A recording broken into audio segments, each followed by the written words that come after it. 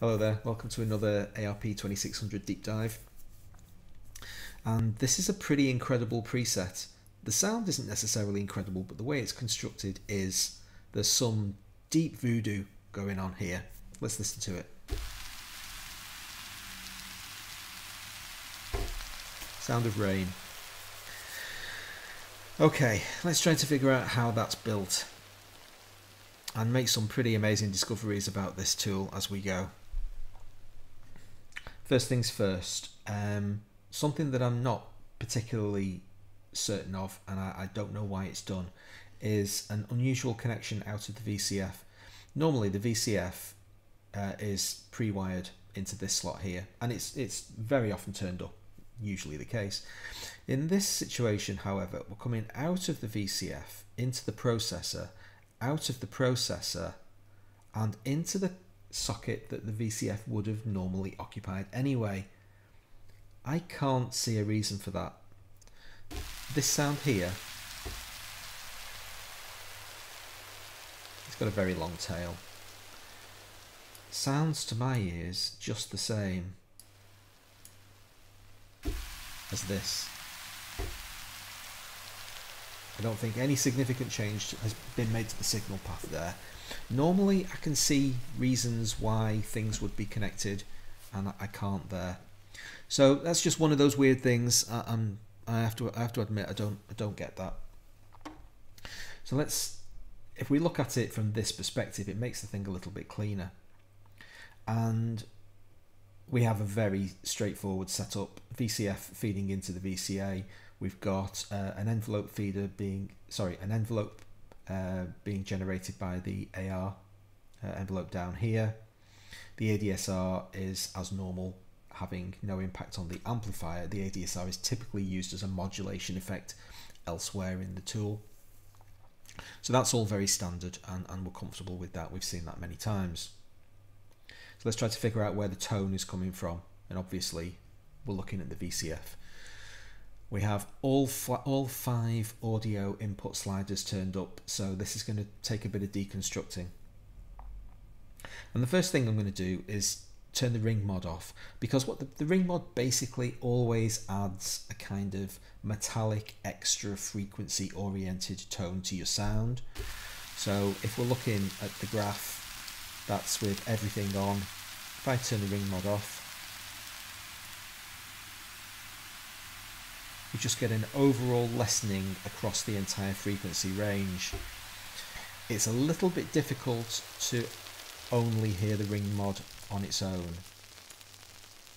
for this sound, because it sounds crazy. The reason it sounds crazy is because it's being fed by VCOs 1 and 2, and we're not going to understand how the ring mod is making its sound until we understand VCO 1 and 2. So just take it as read for now that the ring mod is adding extra frequency colour to the entire spectrum by its multiplication of 2 oscillators. That's what ring mods do. But we have to put that aside just for the moment and try to work out what VCOs 1 and 2 are doing in their own right in order to... That's basically like an answer that's further down the line. So let's have a look at VCO 1. Okay, more crazy frequency wide madness. So how are we generating that tone? Everything in this preset is interconnected in a deeply incestuous way, so it's really difficult to actually pick out any individual oscillator and say that's what that's doing. We just need to build a holistic view of it.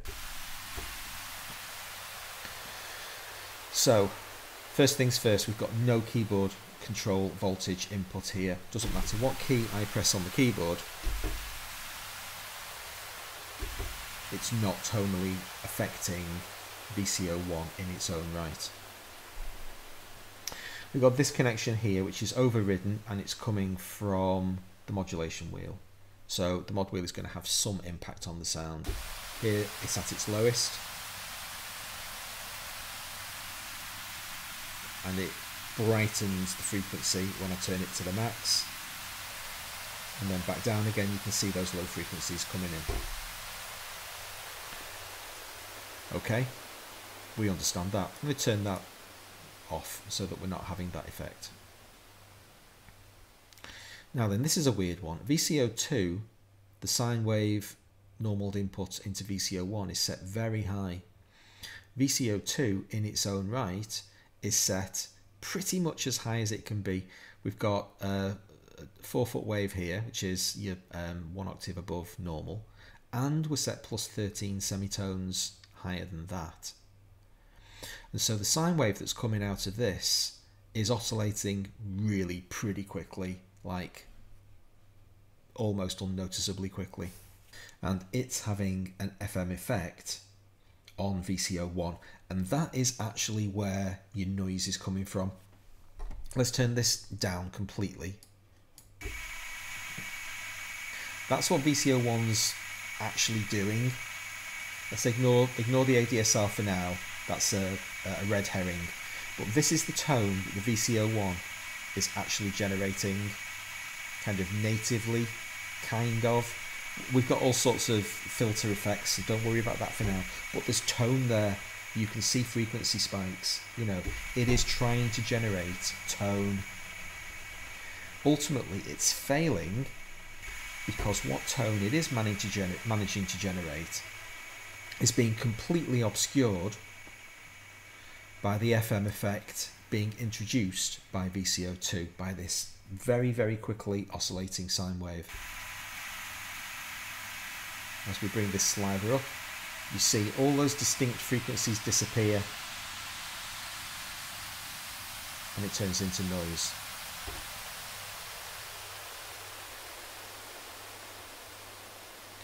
Let's turn VCO1 off and let's turn VCO2 on. Let's see what it's doing. A very, very similar thing. So let's have a look at VCO2. So similar to 1, they're both set to 4-foot. We have different tunings, master tunings. That's at plus 24, that's at plus 13. We are hearing a different tone, but they're both almost toneless. Different colour of noise, if you like. Now VCO2 is being modulated, yeah, that's right, by VCO1. So we have the normal square wave input from VCO1, which is oscillating about as fast as it can, and it is having an FM effect on VCO2. If we turn this down, there's VCO2's natural tone. That's what it wants to make. It's horrible, absolutely horrible, really, really high pitched. And when we use VCO1 as an FM source, a frequency modulation source, we just wipe out all of those frequencies because the pitch is being changed so much that there really isn't any pitch anymore. Everything just flattens out and we end up with white noise. And a very high frequency oriented white noise. When you generate white noise using two very fast oscillating oscillators like this, what you end up with is your noise concentrated in the upper frequency band, and that's why we're getting that really crackly high sound. That effect is being further accentuated. I'm going to turn them both on at the same time now.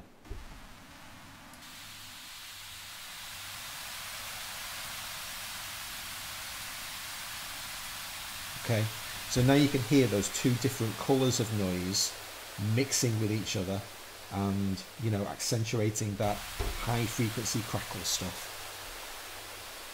Do this switch over here, oscillator sync. This is pretty esoteric stuff.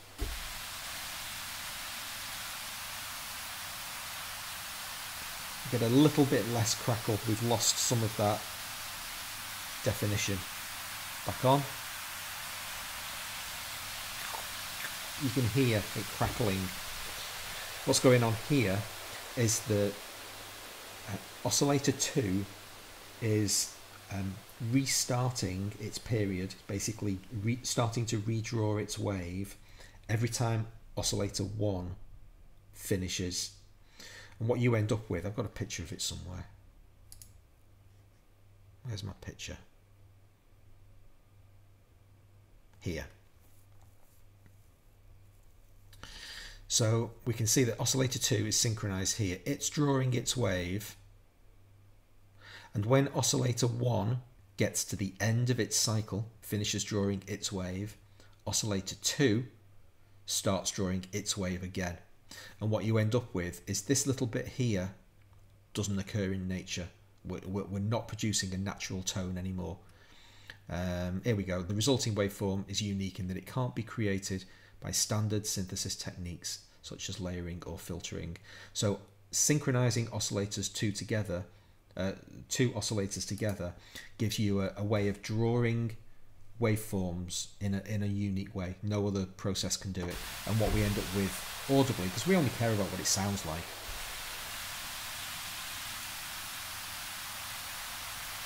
is a slight change to the colour of the tone, in that it's producing those sharp, when the wave is restarting, we're just getting a slight sharpness to the noise.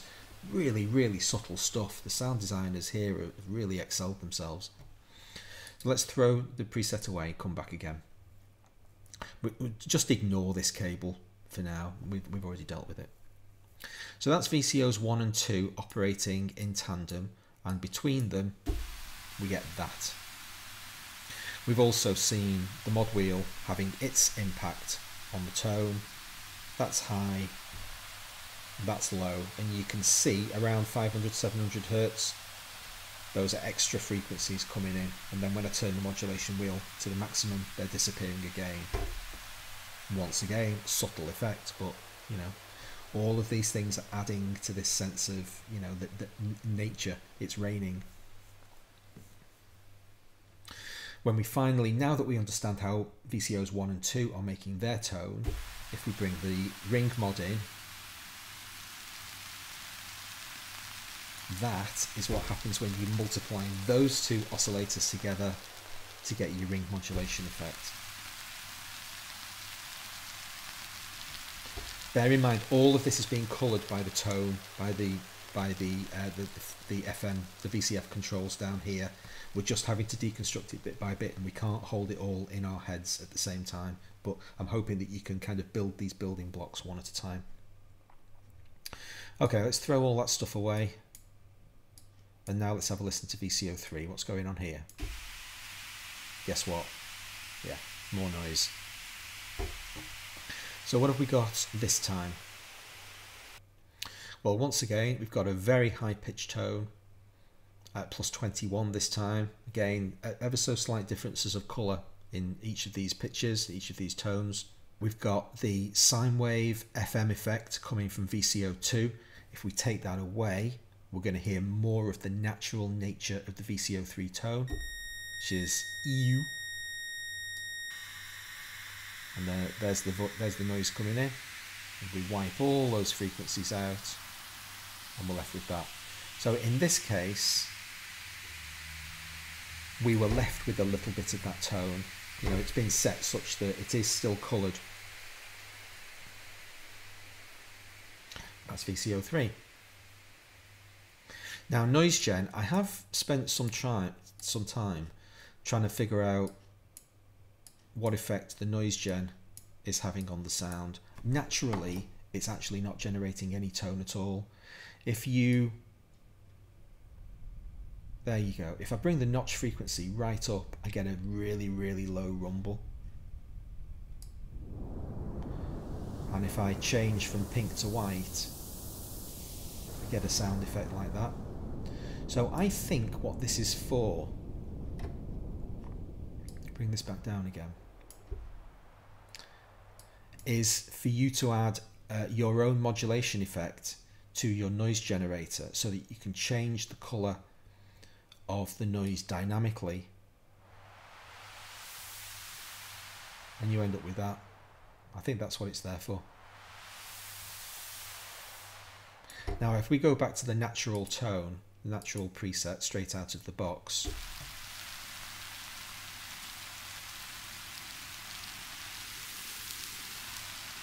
you do get that effect in the background.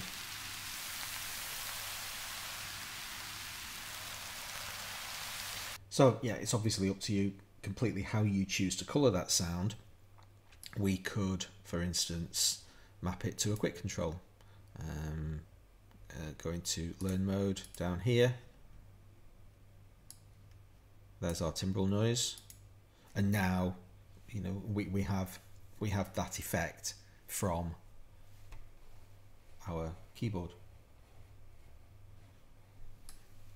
It's beyond the scope of this particular deep dive to really start talking about theoretical possibilities, but that's the only thing that I can see that this noise generator is having. It doesn't have any audible effect on the tone whatsoever until you increase the whiteness of the noise. So that's kind of cool. It's a little kind of Easter egg for you, I guess. Right, so we've dealt with our 5 audio inputs. Now let's have a look at the VCF controls. So here we've got a slider, and don't read keyboard control voltage. I keep saying this over and over again. Don't fall into the mistake of thinking that's what this is doing. It isn't. There's a cable here. This cable is coming from the voltage processor. The voltage processor is being fed from 2 sources, and they're being mixed together. So these two sources here are linked. Number 1 is coming from the sample and hold out. So we've got noise coming out of the sample and hold generator, and that's being mixed with the sustain out from the AR envelope. So basically, whenever we have a key held down, this gate is open. This blue cable is sending in like a 1. You know, the gate is open.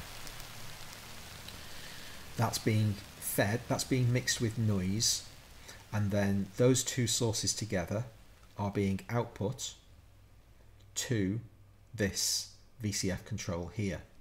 So what's the effect of applying a noise filter when we have our key held down? Let's find out.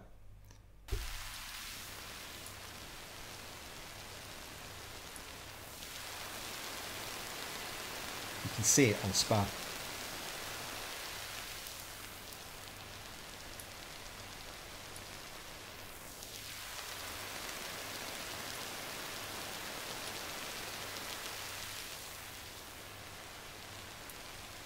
Now then, as soon as I let go of the key,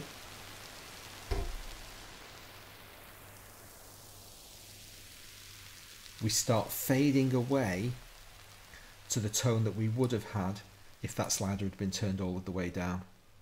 So that tonal effect is being applied while the key is held down. Once you let the key go, this gate shuts, or it begins to shut, it's got a release time, and then that noise tails away. Okay, very cool use of the release stage of the AR envelope. Not seen that before on a preset.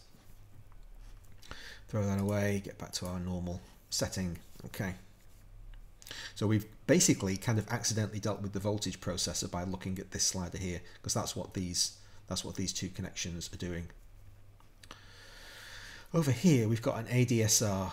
Oh no, we haven't, sorry. Oh, made the same mistake myself. It's connected to the mod wheel. So we've got some kind of mod wheel impact, only fairly subtle, on the VCF. That's mod wheel's currently at max. Now it's at min. Now it's at max.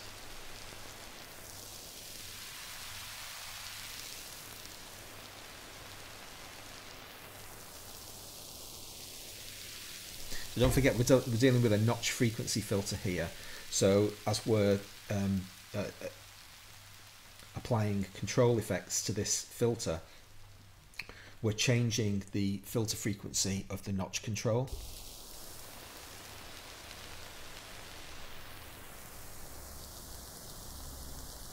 So look at the notch, there it is. Let it settle down. So this is what all of these control effects are doing. They're changing that notch in the filter.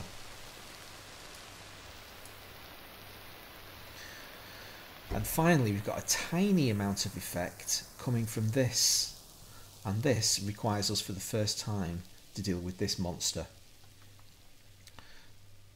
Get back to our basic preset sound. What the hell is going on over here? So first things first, we've got no inputs to the tracking generator. Okay, the tracking generator is generating its own waves, and there are no external input sources to these modulation effects, but there are cables plugged into it. So what the hell am I talking about? Well, this cable here is coming from output B, and this cable here is coming from output A. So even though there's no external modulation effect being applied to the tracking generator, there's an internal effect. It's actually modulating itself. Okay, I hope your brain hasn't exploded yet. Keep going, it's worth it. Let's have a look at the tracking generator. Here's wave 1, here's wave 2. They're almost opposite. When you look at the composite view on the graphs, you can see that when one is high, one is normally low. One of them is very noisy, one of them is a straight line curve, but they are kind of fighting each other. And these two modulation sources are being applied to the other wave. So we're getting really quite a crazy mix of these two waves, beyond my capacity to actually mentally process. But you can hear the result of what's going on when this stuff gets output. So let's just concentrate on the theory for now, and then we'll listen to it in a moment. So we've got these two waves modulating each other, and that effect has even been accentuated because one of them is a positive modulation, one of them is negative. Then in addition to the outputs feeding internally into the generator itself, we're taking outputs elsewhere to the outside world. This green cable over here goes all the way into this socket here, and it's having a tiny effect on VCO2. It's an awful lot of work being put in for such a small effect. This cable over here from this, the top output is being fed into this VCF, and again, not much impact on the tone. So let's see what they would do if we cranked it up a bit.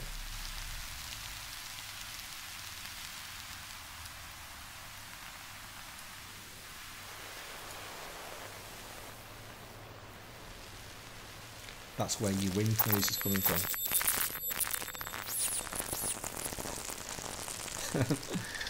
That's the frequency modulation on VCO2 being applied.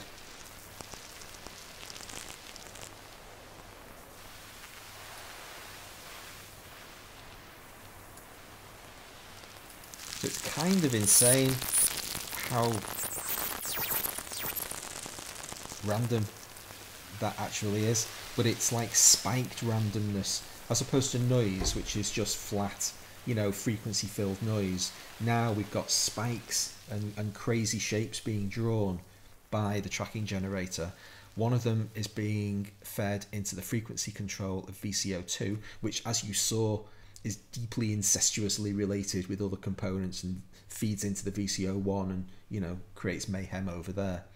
The other output is coming into the VCF and having a filter effect on the notch band that's being kind of, you know, thrown all over the place. Both of these waves are cycling very slowly. That's 20 seconds to complete one cycle. That's about, what, just over 6 seconds for that one. So really, really slow evolving waves that are having all of these random modulation effects on the tone. Get back to our default sound again.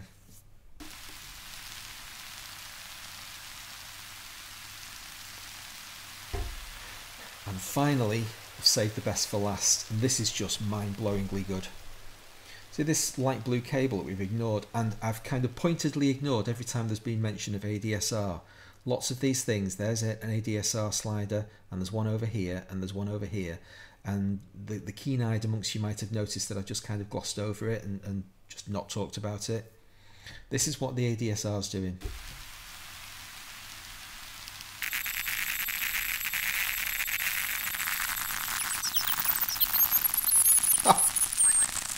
Isn't that just fantastic?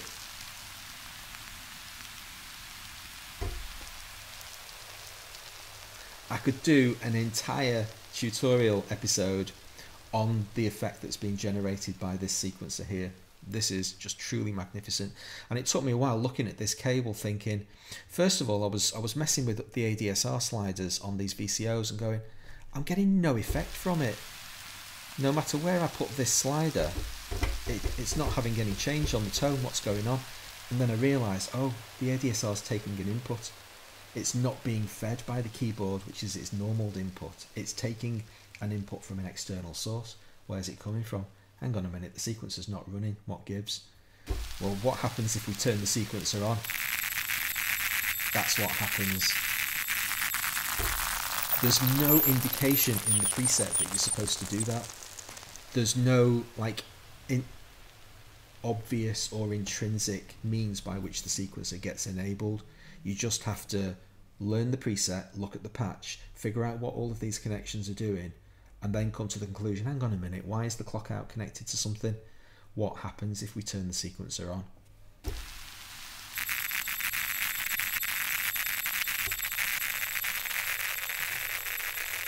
So what is it doing? Well, lots and lots and lots of things. So we've got this 45 millisecond decay, and then it's being sustained at maximum with a very, very slow release time.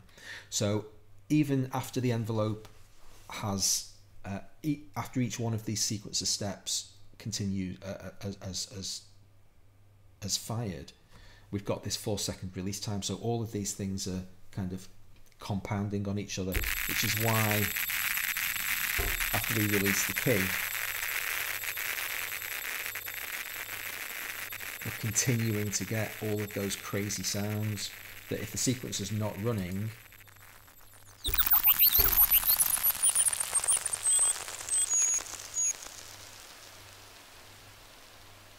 okay, so now the sequencer has finished having its effect. If I hit another key, we won't hear those really sharp frequency spikes.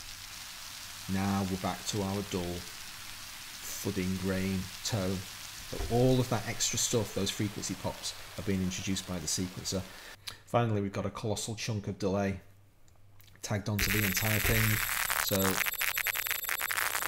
that's just helping to add to the general sense of mayhem and chaos. What a preset. One of those things that's really easy to jump over. You know, when you're looking for a synth tone or a cool arpeggio line, these are the presets that you can just skip and miss. And yet, if you deconstruct them and figure out what's actually going on under the hood, it's mind-blowing. So once again, the ARP 2600 has generated a sore throat and a need for a cup of tea. I'm going to go and have that now. Hope you enjoyed this episode, and I'll see you for the next one. Thanks very much for watching.